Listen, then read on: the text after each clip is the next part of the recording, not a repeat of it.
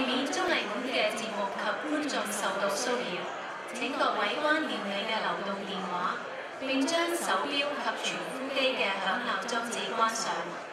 請勿在場內飲食或擅自攝影、錄影及錄音。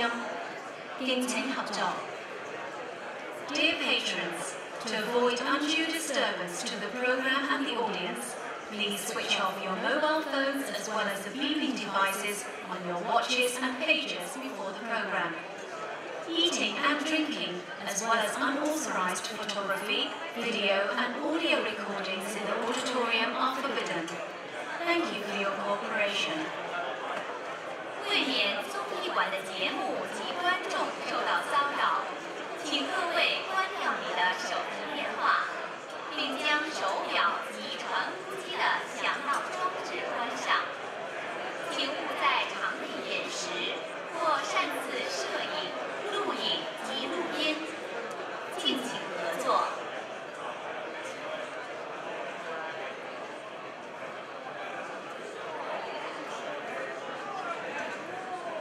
Good morning. Sorry for no lion dance this morning. But instead, we are trying to actually the venue here tried to use a very boring notice to try to wake you up. But from the noise, I think obviously you all wake up. So, once again, one of the stage manager here, he's going to give me some notes again. Properly, yeah. It looks like yesterday's one. Yeah, remind you to take the tickets because they have found some tickets to get here is lost. They found it. So you remember, because if you no ticket, you need to wait, but bureaucracy. So, and also this is really weird for me because I have spotted some quite interesting crowd yesterday because there's 15 students or more from Kazakhstan. Can you stand up to represent yourself? Oh, there's a lot of you.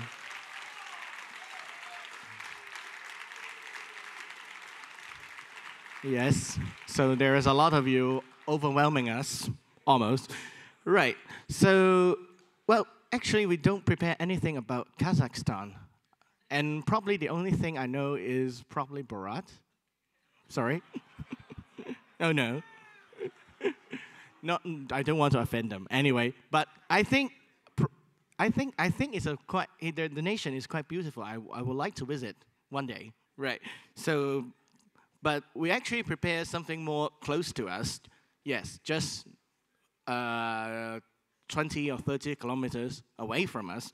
So I would like to, because Mr. Okamoto has said that he wants to have some local keynote speaker, so we invited one of the experts in this field, or very, very early adopter of the internet in Hong Kong, Mr. Charles Mok. He's, technically he's right honorable legislator, Charles Mok, to come to present for us. The keynote speaking is one internet, two systems, not one country, two systems. Internet in China and Hong Kong, they are far different. Welcome.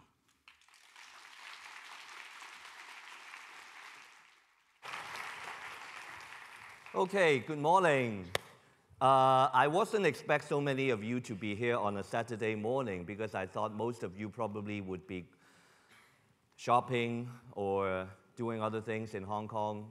But apparently you find this to be more fun than going out in a sunny, bright day in Hong Kong. Too hot to maybe. But when I look down from the stage, actually, well, first of all, there are more of you here than I thought. But second, I see that unlike yesterday, the first two rows are not filled.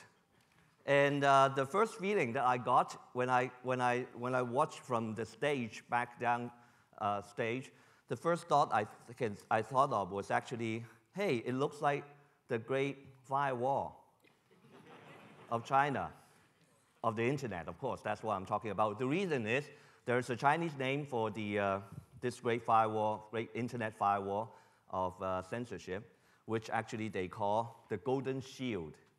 And if you look at this first two rows, it does look like the Golden Shield. But there are a few of you brave ones that are willing to sit on the Golden Shield. So that's good.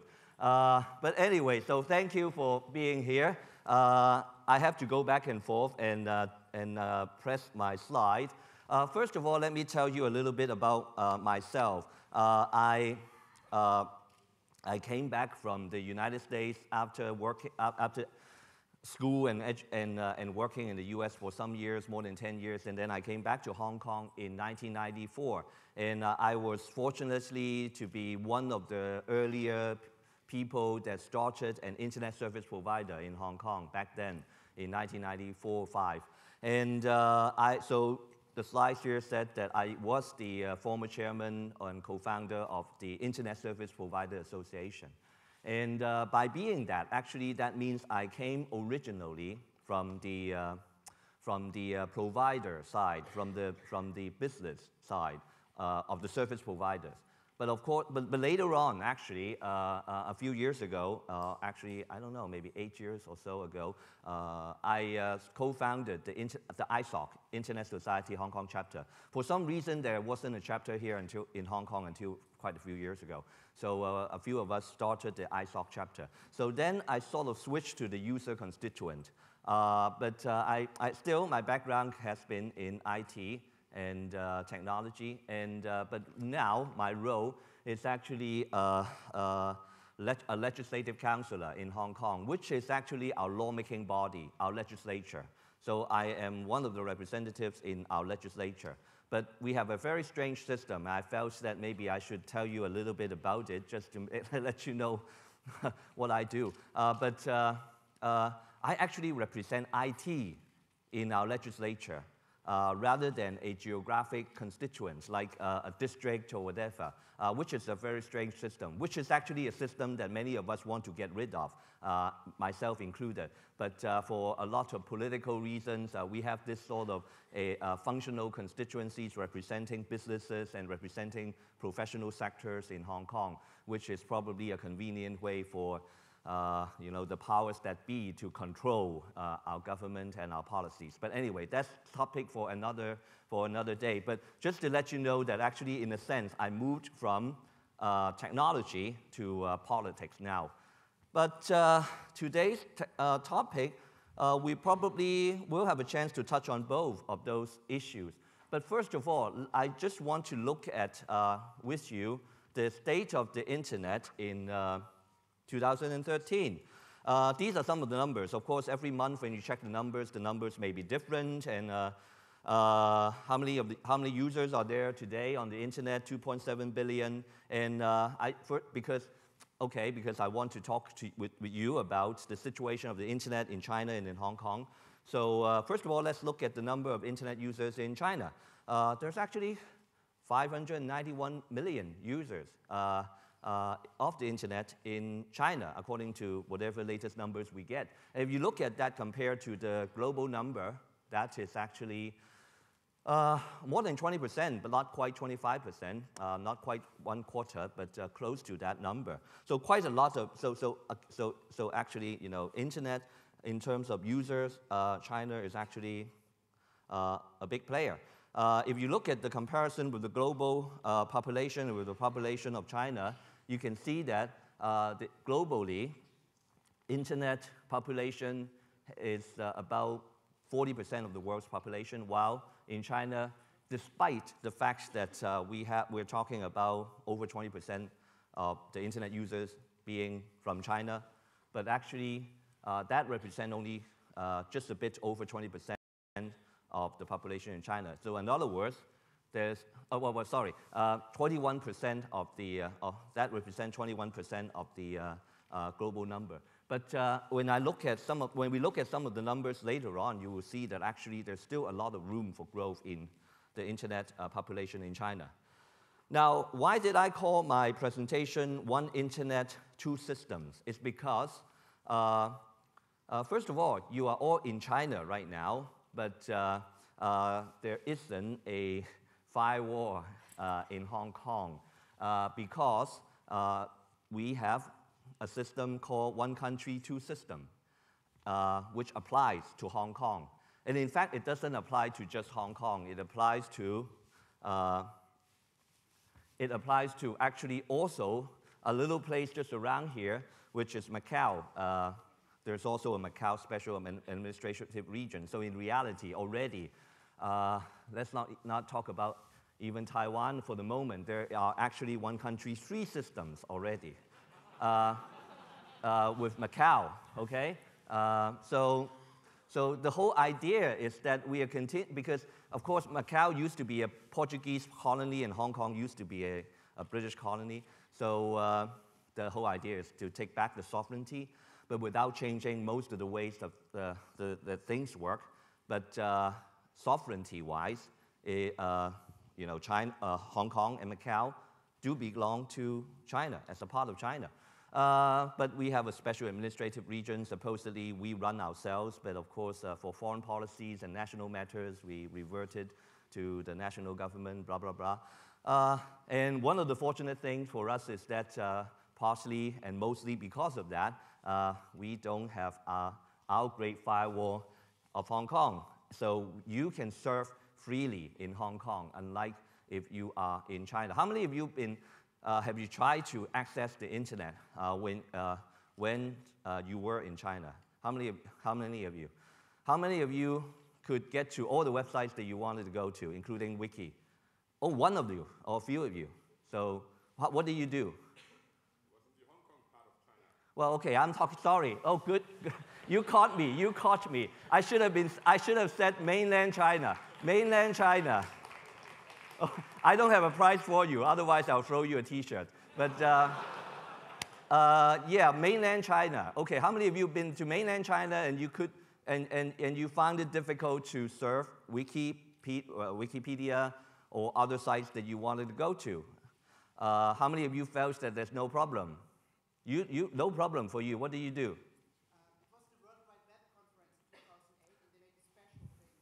Yeah, they make special arrangement when there are sometimes these big events like WTO meetings or World Wide Web Symposium or ICANN meetings in Shanghai or Beijing and so on. They do that. But once you get back to your hotel, sorry, right? So anyway, yeah, even two systems within China sometimes. So when many people generally think of China, they think of this brick. People are looking at this brick wall on their monitor. Everything is being filtered.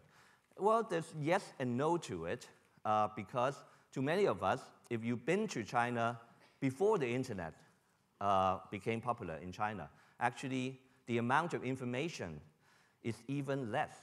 So even now with censorship, like it or not being a defender of the system, people actually do see a lot more than they did before. And the other very important thing, of course, is with Web 2.0, this user-created content, including Wiki, content doesn't just come top-down. So it's actually becoming more and more difficult for censors to filter because it's not like they could just filter a few main sources of information. They have to filter everybody, everyone that's contributing, writing their tweets and posting themselves posting their notes onto social media platforms and so on. They have to censor everyone, which will come to that. Actually, what did they do to accomplish that? But before that, let's take a quick snapshot at the internet situation in China. These are some of the numbers. Again, we saw that number, 591 million internet users. It's actually a 44% internet penetration for China. But more and more importantly, it's really about mobile phones. And actually, the mobile phone penetration, especially smartphone penetration in China, is picking up very rapidly. They have their own sort of copycat smartphones and so on, running Android and other, or even sometimes or other platforms, and they're much cheaper, so more affordable to the local people. And the mobile internet penetration is actually very high, but of course not all of them are on smartphones. And you see a pretty young age group, main age group for the internet users, under 40. And this is the average time of connection that they have on the internet, mainly on PCs, because mobile is very, very difficult to measure anymore. So remember some of these numbers. We'll come back to them when we look at Hong Kong's situation. Now, okay, but how do they manage the internet? Before, I think many people think of the way that a censor or China or some of these authoritative governments, the way to censor is to try to stop everything from going through. But in fact, the way that some of the academics frame this whole way of this control is actually very much like waterworks or irrigation. You know, how do you control rivers, irrigations? Do you just build dams and stop them from coming through? Well, you have to have some outlets, right, to let some of the water flow through. Otherwise, you know, your dams will break. So that's exactly what they do. They block some, they release some, they block some, they release some. Depending on time, depending on the content, they have to let people have a way of having an outlet. But at the same time, what is most important, most sensitive, they keep a very strict stronghold on controlling those content. Now, recently, for example, this is not just about the internet, but you see 7 subjects that recently, you know, we have a new administration in China, a new chairman, a new president of China, a new premier of China with the Chinese government in this year. And very soon after they came on board, they actually released a 7-point bulletin that people should not talk about in universities. And these are the things that they shouldn't talk about. If you are a university professor in China and you are doing a seminar in a university in China, supposedly, if you follow the rules, you know, you have to stay away from talking about these 7 things. Universal values. You could talk about Chinese values. Don't ask me what the difference is. Okay, press freedom, civil society, civil rights. This one is obvious, right? You shouldn't talk about this. Past mistake of the Chinese Communist Party. Crony capitalists. You shouldn't even criticize the capitalist because it is a communist country. Okay, you figure out the logic. Okay, who's on which side? Okay, and judicial independence is also something that's a no-no.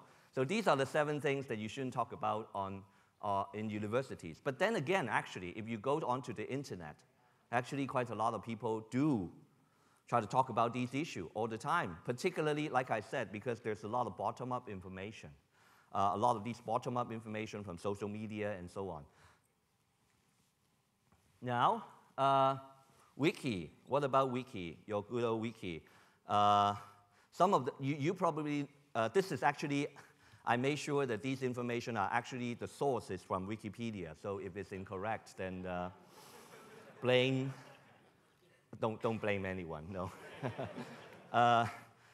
Supposedly, probably, I'm sure actually these numbers are just some numbers, but actually it could have been more. It was blocked for 7 times at least since 2004. Filter and blocked traffic to sensitive articles like Jimmy mentioned yesterday. Instead of blocking the whole site, they are resorting to blocking certain materials, certain pages, certain articles.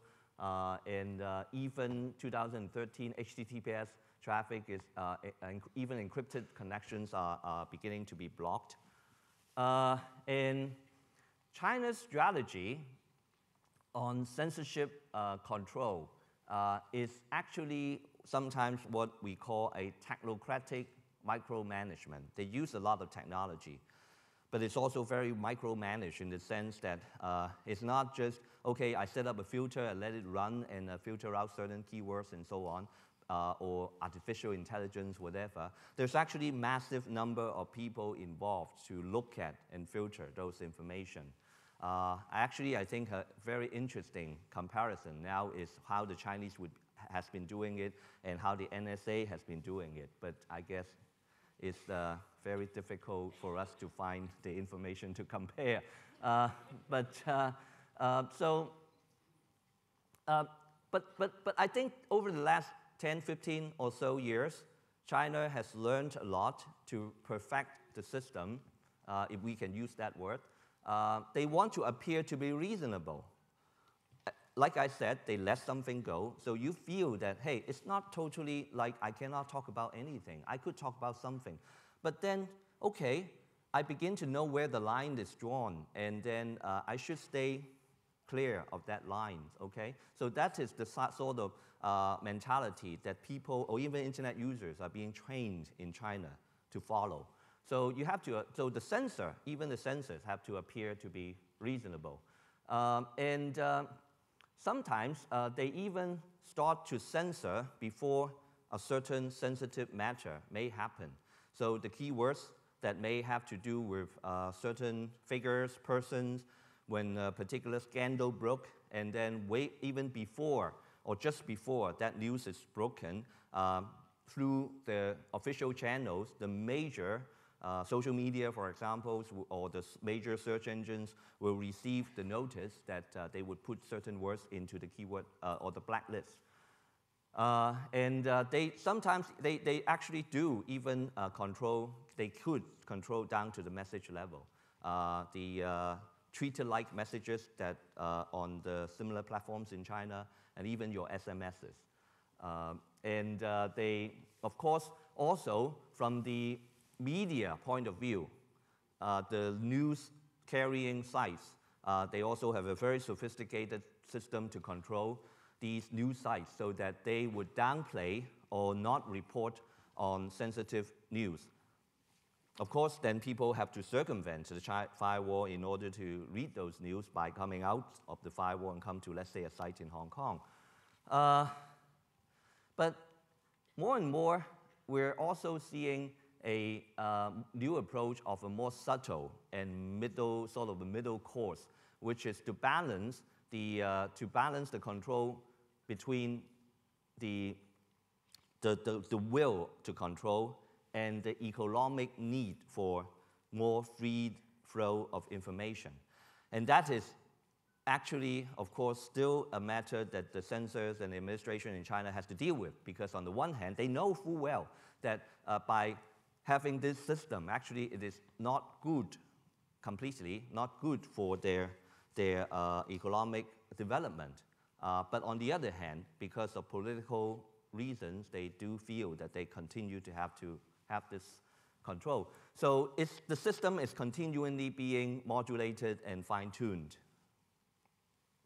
And one of the ways that they do this is by working with the major large internet providers in China.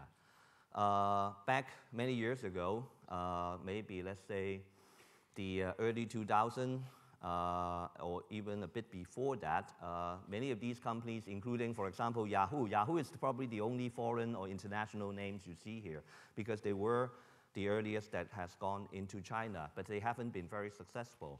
The reason being that they are an international company, not a Chinese company. And Yahoo and other companies, other international companies, many of them around 2000 or before and after that period, they went into China and they have encountered a lot of problems dealing with the officials' control in China. And what happened to Google is well documented. You know, a couple of years ago, they sort of exited China. They didn't really totally exit from China. They still get quite a lot of advertising money from China. They still probably do some R&D there. But in terms of search engines, they don't run the search engines from China anymore because they have to be subjected to a blacklist that probably the company didn't want to adhere to, so they decided not to do that. So the Chinese strategy is actually to encourage local companies, Chinese companies, to take over. If I don't let Twitter to come in, then I would encourage Sina and Sohu and Tencent, these companies, to set up their own microblogs. And they are actually massively more popular than Twitter in China because Twitter is blocked. Likewise with Facebook, they have their own copycat version. This is actually very much an encouraged policy. And not only that, it's not just any Chinese company. They want to make sure that it is the big ones. Because if you are the government and you want to control information, you want to just work with a few of these big companies rather than 10,000 small companies. So in fact, policy-wise, we see a lot of inclination to support the larger players because the larger players tend to be more working in unison with the government and and follow government policies. When there comes to a point when you have to switch off keywords about Tibet or whatever, they would follow. But if you have a lot of these companies around, small ones and so on, they feel that they cannot control them all. So this is very much the situation in China, and aggregating to the top big players. And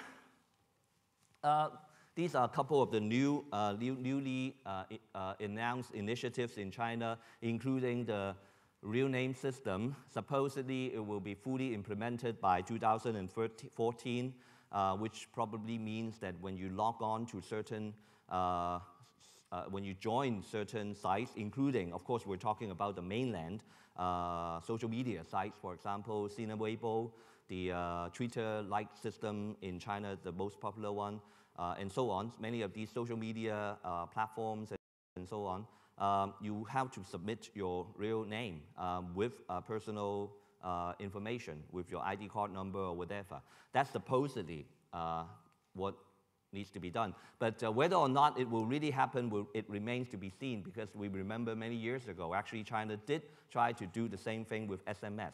But later on, it really didn't go anywhere. So we'll see whether it really come to realization this time.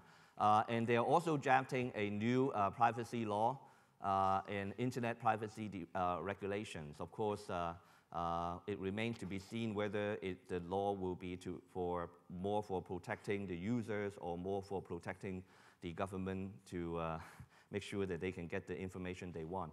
And of course, content monitoring, self-censorship, and mandatory reporting of state secrets and impermissible content for network and information security reasons.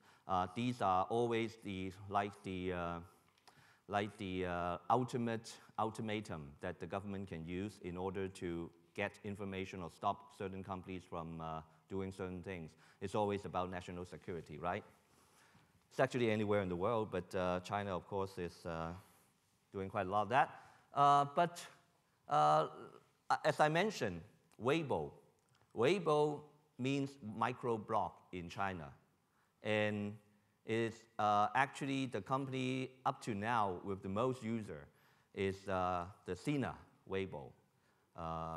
It's again started as a copycat Twitter-like service, but indeed they put in a lot of innovation and good features, actually. To me as a user, actually Weibo is a much better, more advanced to me, or from the user and experience point of view, actually much better than Twitter. But it started out really as a copycat service. But we really couldn't say everything we want on Weibo, okay? And there's a certain group of researchers in the University of Hong Kong that started a project called Weibo Scope.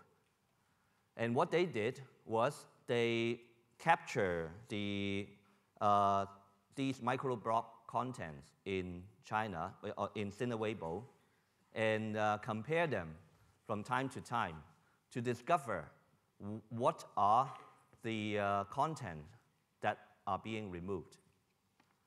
And you could go on to this site in order to look at those content that has been removed. And they also did quite a bit of analysis as to what types of content, what types of users content are being removed, and how frequent or how quickly these content are being removed. So it's very, very interesting and sort of getting a glimpse as to how the censors work. And in general, what we can say is that they found that Okay, which is pretty intuitive. The more influential you are, the more followers you have, you will be watched. And then your stuff will be removed if it's sensitive. Your stuff will be removed faster than just the average guy with 10 followers, okay? And of course, we do expect that with the real name system, if it is successfully fully implemented in 2014, there will be a chilling effect. People will be more intimidated in talking about certain matters. But then again, today at least, how do people evade this censorship on Weibo? They have a term in China that directly translated, it means hitting edge ball, or what it means is you hit the ball right on the edge without going, oops, out of bound, okay? So just keeping it inbound, but going all the way to the edge, which is testing the limit. You know what is within the limit that you can talk about, but not going any beyond that. They also use a lot of images, because censoring the images, of course, tend to be more difficult than censoring certain keywords, whether it be in, of course, you could also try to do it in English or other languages, non-Chinese languages, then the censor may overlook it.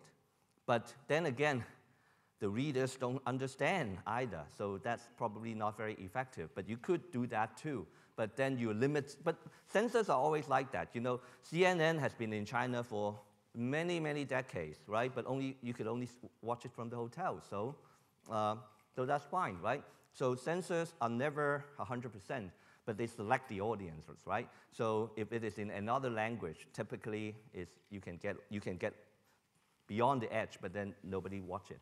But they are also using images and creating new terms to represent a certain idea without directly saying that word, okay? There were actually, for example, a couple of years ago when Mr. Liu Xiaobo received the Nobel Peace Prize for his work. He's still in prison in China, by the way, for probably a long time to come.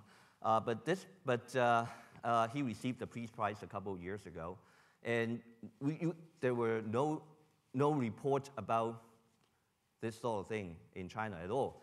But a lot of users actually posted on their social media, on the Weibo, about this incident and discussing it and so on. So what did they do? They couldn't say his name. His name, of course, definitely in Chinese and maybe even in English, was banned. It would be automatically filtered. You couldn't even post that post. So what did they do? They used an empty chair, which actually was also when his Peace Prize was presented to him in what was it, in Stockholm? Oslo, right. Peace Prize different, right? In Oslo, when they presented the prize to an empty chair. So an empty chair represented that particular certain idea. So that's the way they let these ideas flow. Okay.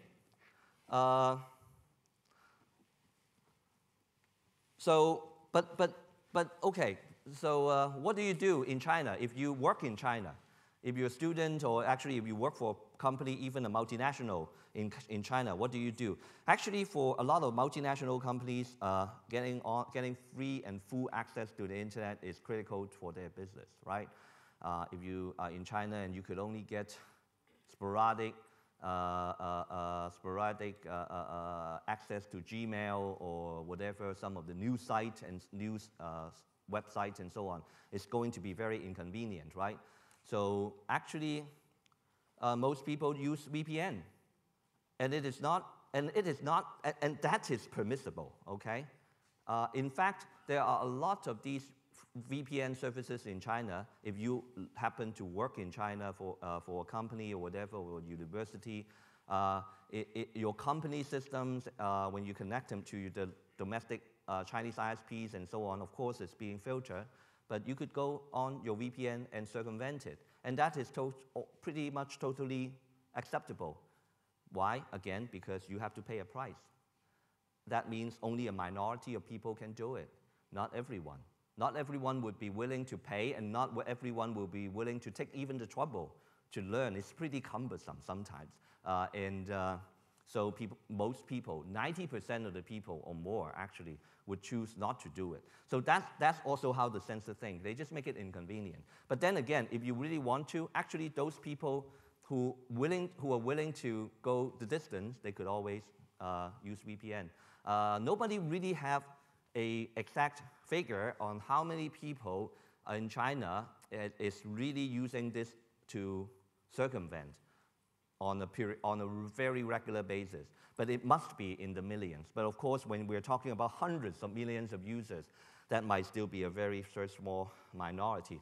And last thing about China that I would say is that actually, despite all these censorship and so on, the internet is becoming more and more important in China, in the sense that actually we do see a lot of power struggle, scandals, and so on. They are being broken on the internet.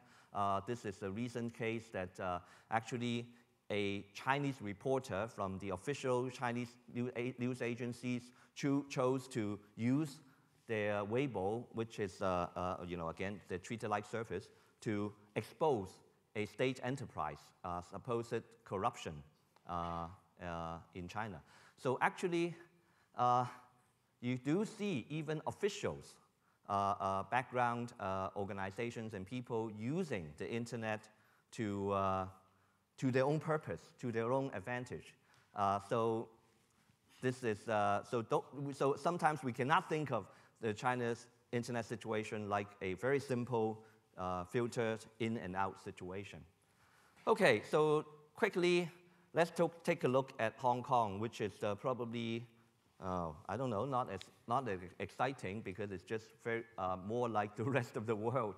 But actually, we do have very, very high household. Well, let me compare some of these numbers. I didn't put them on the same slides, but with the numbers that we talked about in China. For example, in our household broadband penetration is 85.2%, and we looked at the internet penetration in China, which was just 44%. So we're almost double that in China. But of course, Hong Kong is very small and concentrated, so much easier to deal with. Our mobile penetration, the mobile penetration we talked about in China was 78%, but mobile penetration in Hong Kong is 229%. Most of us have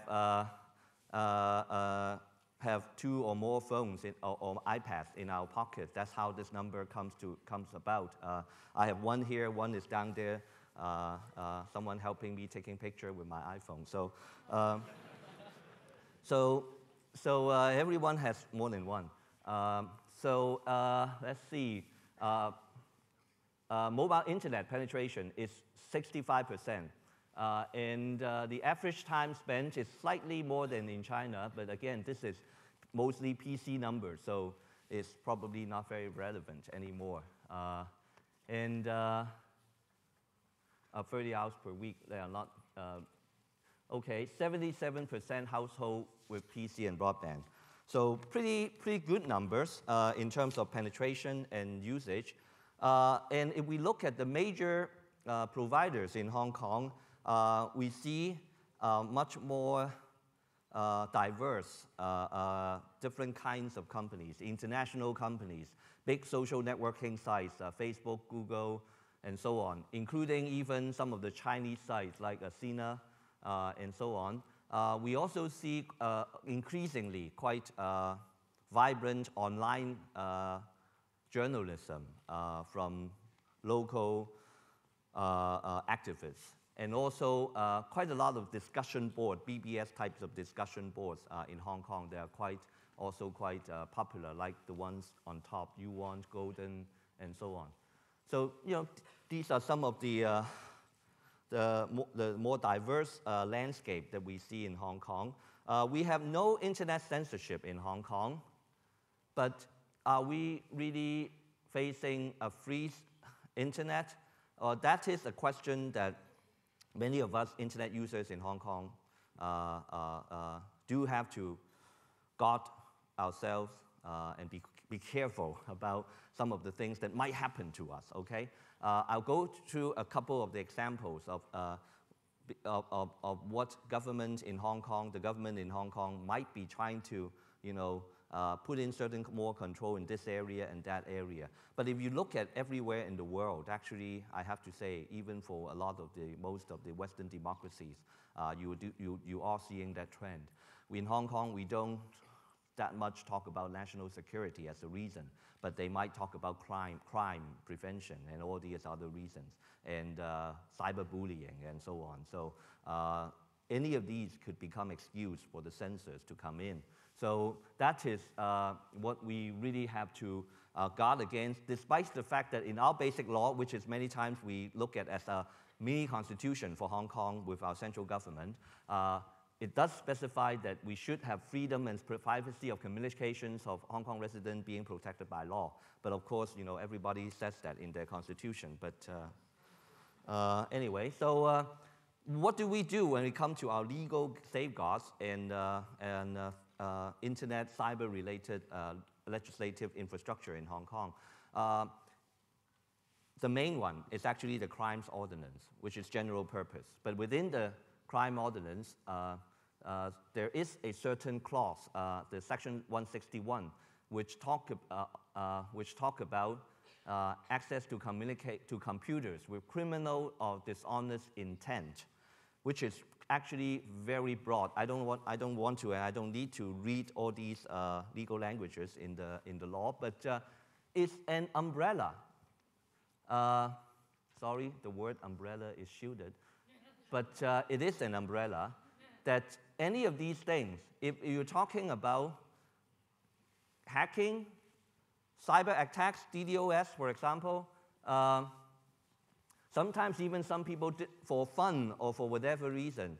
I hope they didn't, I'm sure they didn't do it on Wiki, but some people might distribute false news and pretending it to be a government press release and so on. That happened before. And any of these, and actually there was one recent case that somebody was using either cell phone or a little camera and trying to take a picture of a lady in the underskirt pictures. And the government or the police actually used this clause in the law to prosecute the guy. So access to computer with criminal or dishonest intent is a catch-all, for better for worse. I say for better for worse is because in some ways you do need some of these catch-all laws in the books in order to, catch some of the special situations maybe. But on the other hand, it might become very dangerous. And the law enforcement persons might feel that, I could, how many of, I don't know, I mean, what if I tell a lie to my friends on the internet, in my email? I'm dishonest on the internet. What might happen to me? I mean, it can be very broad if you have to interpret it that way. So on the other hand, it might also be used by or misused by the police to be when they get too complacent.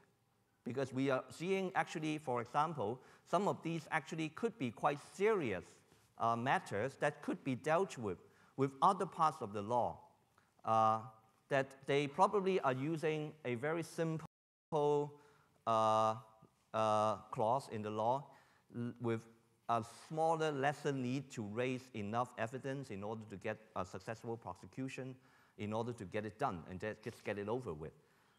So it works both ways. It could be too strict, or it could become too lenient. So that is one issue that we actually, myself, and very few other legislators, because most are not very interested, but that at least I'm interested in looking at.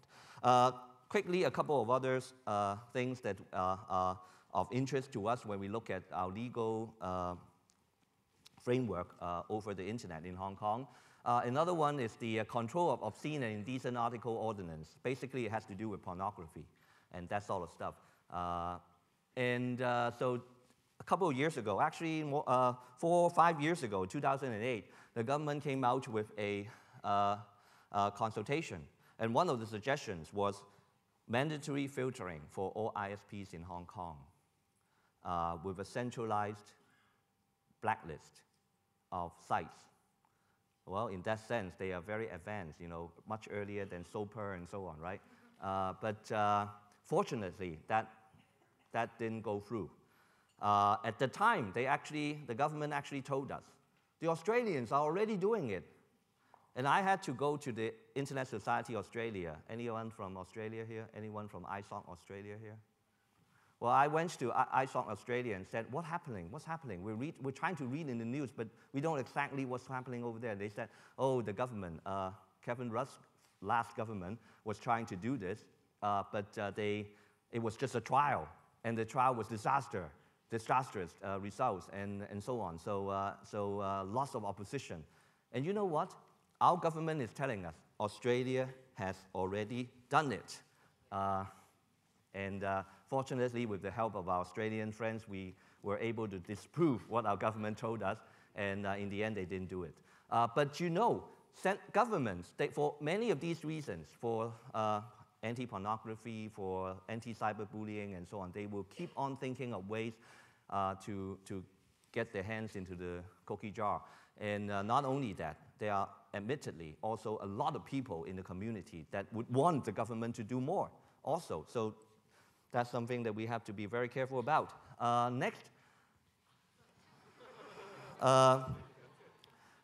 This is actually, for the last 2 years, has been a very hotly debated issue in Hong Kong, which is the copyright ordinance. Because in recent years, if you look at many of the Western governments in Europe and Australia, New Zealand, and so on, many of them are beginning to implement exemptions for parody, derivative works, particularly for satirical or parody use, giving them statutory exemption, either criminal or civil exemption, or both, in different cases, in different countries, giving them this sort of exemptions. So last year, when the government was trying to amend our copyright ordinance, they omitted to talk about that part. And there were a lot of outcry from the community and from our netizens, civil society, saying that you cannot do that. We don't trust our government, because most of in Hong Kong, actually, I don't know whether I should say most, but a lot of these works of derivative works on existing copyrighted works, particularly, for example, I show a couple of movie posters because I think those are easiest for international audience to know what we're talking about. These are some of the movie posters that were derivative works of existing well-known movie posters on using the images of local political figures. Particularly, this person happened to be one of the candidates of our chief executive election last year. And instead of the Iron Lady, she becomes this word means sell. So selling out, the selling out lady. Of course, he's a man. But anyway, so they are using these ways to make fun. And they were very worried that if the government chose to prosecute them for political reasons, then what happens? So they want to have exemptions and so on. So the government is still now just reviving a consultation to further discuss this issue. So this is also one area that is very hotly debated in Hong Kong. And finally, in our telecommunications ordinance and in our privacy ordinance, there are also other statutory protection or related control on the internet relating to, for example, interception of communications being barred, being prevented in our telecom ordinance, preventing interception of communications, and certain privacy protection. I wouldn't go into the detail of that. So these are all pretty much our regulatory framework, which is all fine and good, but in the end, What if governments don't do what they say? It could happen in other governments. It could also, of course, happen in Hong Kong as well. And in the end, as one of our earlier visitors to Hong Kong, I did not have the privilege to meet him, but I later on found out I have only a 1 degree of separation with Mr. Snowden, because the lawyer that he used was actually a lawyer that I used as well. But I didn't know that at the time. Otherwise, I would have said I want to go to his birthday party. They actually had a birthday party, supposedly buying him some pizza and birthday cakes, whatever. But I didn't go. Anyway, so as Mr. Snowden revealed, particularly when he was in Hong Kong, with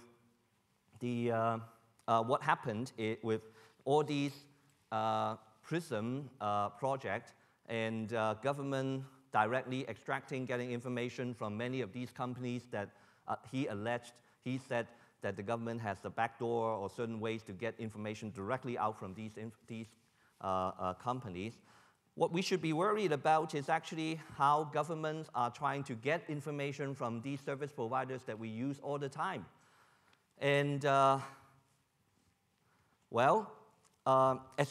you know, which I'm going to get to, since a few years ago, Google has been putting out a transparency report, which talked about in many of the countries that they're in, or government has been trying to get information from them. So they released the aggregate number of how many requests for information or requests for deletion they have received from each country, right, on an aggregate basis. For some of the countries, it's left blank. Like for China, it is left blank because it's that state secret. They don't allow you to disclose it. Microsoft, I think, followed earlier this year. But after Mr. Snowden said what he said, as you know, Facebook, Yahoo, Twitter, everyone started to do the same thing because they want to look like they are more transparent. So from my point of view, one of the first things when I got into the legislature, which actually I did earlier this year in February, was I asked the Hong Kong government how many requests for information you have made to ISPs or service providers or websites in Hong Kong. It could be local companies, it could be international companies. How many requests you have made? I'm not asking the service providers, okay? I'm asking the government because that's my role, right? So I try to see if they would answer. I want to also know by department, how many each department or police or customs, these are actually the two biggest the departments with the biggest number of requests, but or even other departments, you know, what and how many times and what nature, and how many of these were deletion requests, how many of these were requests for personal data of the users and so on, but on a department breakdown basis. And they answered. They answered. So over the last 3 years, there were over 14,000 user requests. The government admitted that in Hong Kong, that they have made to various ISPs or websites or internet companies. And 7,000.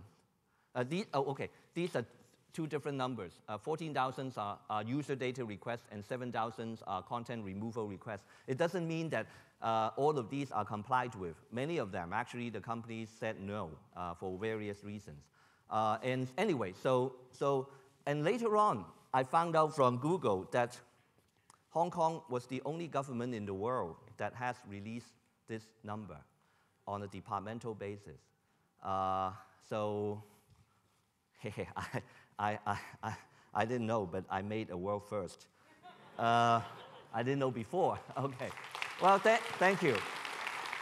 But I think really this is something that each and every one of you, maybe in your country, should try to do with your government, or try to find your legislator or whoever who might be in a position to try to get the government to answer these sort of questions. So because we really think, as a matter of principle, that the public has the right to know how government action affects their privacy and free flow of information. And while we acknowledge that there are a lot of reasonable needs for safeguarding, crime prevention and national security, whatever, but users shouldn't just take your words for granted. They have their rights too. So I just want to make a small pre-announcement for this afternoon, 4 p.m. I hope you will be back here because some of our friends from the University of Hong Kong, and in particular the Journalism and Media Studies Center, and also Google, which actually supported the Hong Kong Transparency Report initiative. They just released their website yesterday. I think if you Google these words, you will find the website. And they actually, based on some of the numbers that I was able to extract from the government, they went a bit further and pursue further questions to the government about the natures of these information requests and data removal requests. So this is a report about the state of transparency between Hong Kong government and these technology telecom companies, ISPs in Hong Kong. They gather and analyze these legally available and government released data about content removal and data and personal data requests, and with the objective of protecting the fundamental freedoms of the netizens. So I would encourage you 4 p.m. today to come back to this panel discussion with these speakers today here. Which room? Okay, PQ 304. So hope you will be back here. So as I close, okay, if I started out by talking about the one internet, two systems, but in fact, in the world, if you look at after you heard me talking for an hour. Oh, sorry, I overran. One internet, two system. Actually, it's more than two systems. In each of your country, you have more systems. You have your own situation. It's actually the same internet that we share, the same technology, seemingly the same governance, but in fact, many, many systems, many, many different systems. So how do we make sure that we can achieve really one internet, one system, or one world, one internet? That is the challenge for us all. So with that, I close, and thank you.